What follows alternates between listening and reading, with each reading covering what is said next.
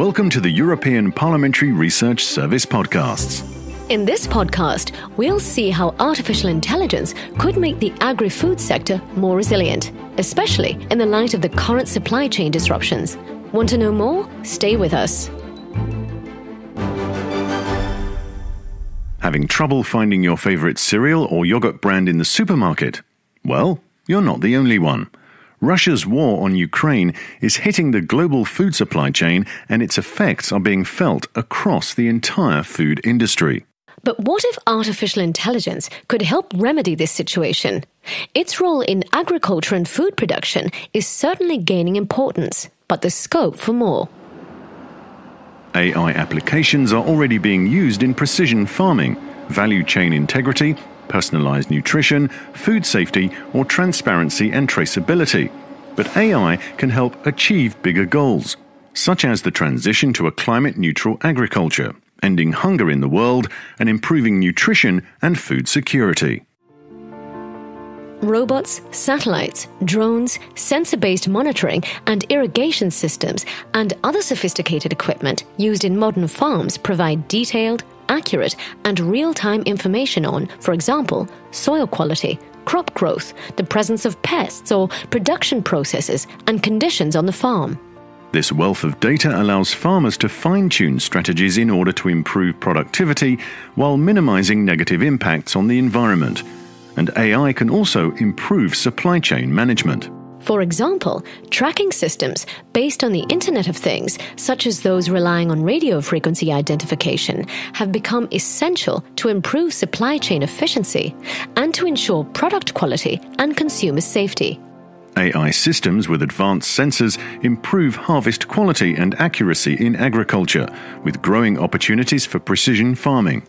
But AI applications can also help to improve how food is processed, packaged, stored and transported, prepared, served, eaten, and not wasted. However, as with other technological advances, AI in this domain comes with its own set of benefits, risks, ethical issues, and societal implications.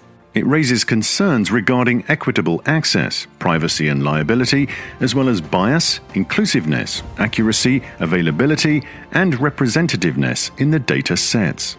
But also data ownership, cybersecurity and the effects, positive and negative, of integrating big data and AI technologies into agri-farm systems. For instance, how will they impact on traditional jobs and current business models? There are indeed many questions requiring an answer. How to balance potential benefits against potential risks, how to govern the use of these technologies, or how to incorporate social and ethical considerations into the policy and legal frameworks being developed. What's clear is that the application of AI in the agri-food chain cannot be considered independently from other European policies, such as the Green Deal, the Farm to Fork Strategy, or the Artificial Intelligence Act, as they are deeply intertwined. And it's not a one-size-fits-all development.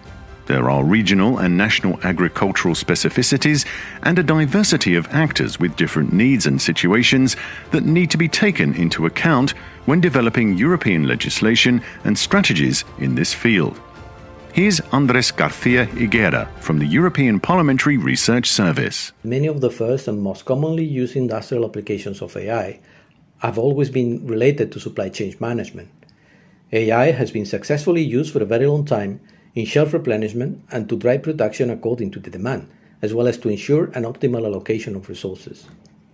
This is therefore a mature technology to use in these situations of crisis, where requirements are very similar to those of managing supplies under strong market pressure. Being application so close to its original purpose, also in the context of the European Green Deal, AI has a huge potential to help provide solutions for strategic sectors, significantly improving their capacity to cope with the stress. There is certainly much to be gained, given that AI was first developed at industrial level as a tool to help improve efficiency in production and logistics. As such, it can help optimize the management of production and distribution of strategic goods such as microchips, water, energy, fertilizers, pesticides, or food products. It's all a question of managing risks and benefits. Want to know more? Check out Andrés García Higuera's full policy brief on the EPRS website or in our app. This is a European Parliamentary Research Service podcast. Thanks for listening.